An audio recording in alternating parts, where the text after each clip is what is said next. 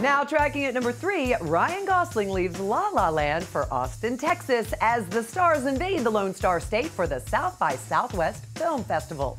And Ryan is taking us inside his new movie, High Note. So, a lot of your projects at this point have you doing a little song and dance, La La Land before this, and Remember the Titans, and Mickey Mouse Club, and when is the album dropping? I don't know. Our special correspondent Tara McNamara hoping to get the scoop from the triple threat actor, singer, dancer at the Austin premiere of his new movie, Song to Song. I'm a walking in the rain. I didn't know there was going to be so much music involved in this, even though it was set in the music scene. We should make a record together. Don't you want to make some money? The top-notch cast includes Oscar-nominated Michael Fassbender and Rooney Mara, as well as Oscar winner Natalie Portman. I have a condition. I can't be left alone. There's a love story in there. It's about the music industry. It's about manipulation. I'm making the worst drink possible.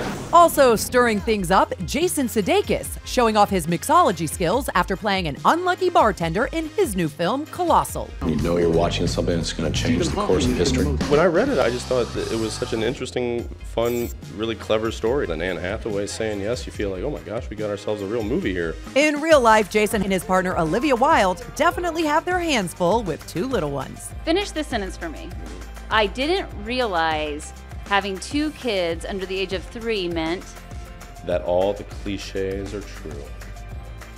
Well, about the hard work, about the love you never felt before. You could be cynical to it, then when it happens to you, you're like, wow. All right, turning now to Melissa McCarthy, tracking at number 3, as she and her husband Ben Falcone prove they're just a bunch of nobodies at South by Southwest. Do you know who I am?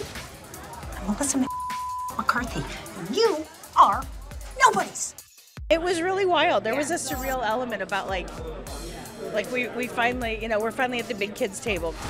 Well, Melissa and Ben have been at the big kids table for some time now. Hugh Davidson, Rachel Ramirez, Larry Dorr. We're the nobodies. And now their show Nobodies, which stars the comedy couple and their longtime group of friends, including Larry Dorff, Rachel Ramras, and Hugh Davidson, and is executive produced by Melissa, Ben, and Michael McDonald, has been picked up for a 2nd season by TV Land before the show has even premiered. Our special correspondent Tara McNamara was on the red carpet for the big premiere. And it's probably a mistake.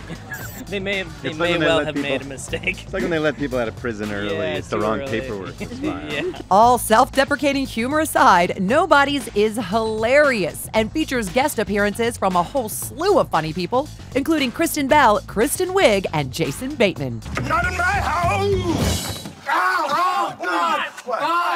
We've all performed together so much, and to suddenly be in something that's official, and we're not, running out and getting our own costumes for it and hoping somebody will come see it. Oh my God, Melissa, we thought you were mad at us. Shut up.